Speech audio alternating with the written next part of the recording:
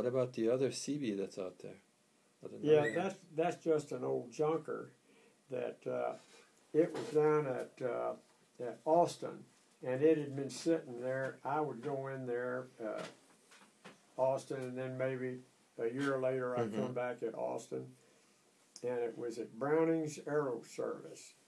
And I asked Mr. Browning, what are they ever going to do with it?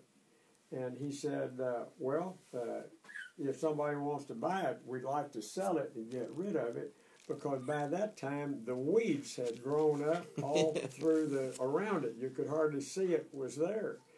And so I made him an offer on it.